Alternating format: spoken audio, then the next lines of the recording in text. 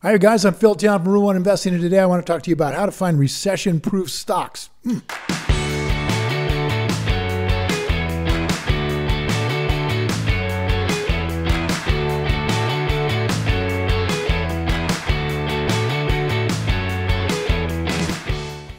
Well, I've been saying it for a while. Most experts now agree we're headed for a recession. Market's getting shaky, and the Fed Chair Jerome Powell just said we got pain in the near future, and they are committed to pushing us into a recession to slow down inflation, which they haven't been able to do yet. Interest rates continuing to rise. Now it looks like they're going to take it to 5%. That's going to put mortgage rates at about 6 or 7 or 8. Now they're at 6 already, so they're going to 8 or 9. That's going to slow things down everywhere. We're seeing layoffs in some places in the labor market, even while the labor market's tight, which is amazing. And the stock market, seeing some of the worst days since March 2020. And then more pain is to come. Ray Dalio just came out last Monday, one of the best macro investors in the world, and said, watch out below, we're going to have a major recession. Stock market's going to go down 30%, and you're going to see inflation locked in probably for the next 10 years at about 4.5 to 6. That is going to make things really dicey for getting you to a decent retirement.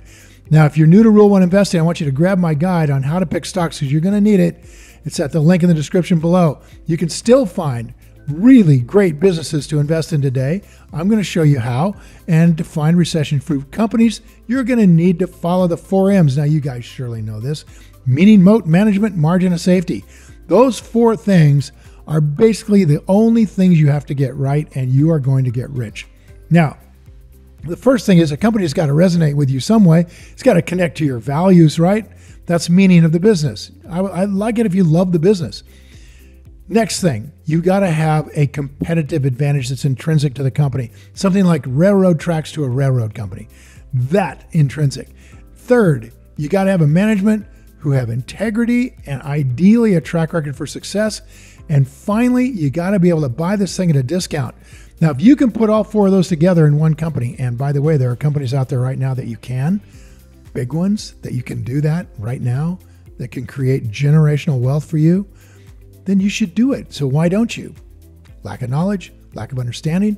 You may want to focus your research then on companies that meet that criteria in industries that do really good in a recessionary time.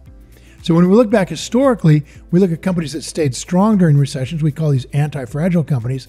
Those include healthcare companies. Why? Because government pays the bills. Utility companies. Why? They have monopolies. Consumer staple companies, things you need and use every day. Household goods, right? Instead of like luxury or discretionary purchases.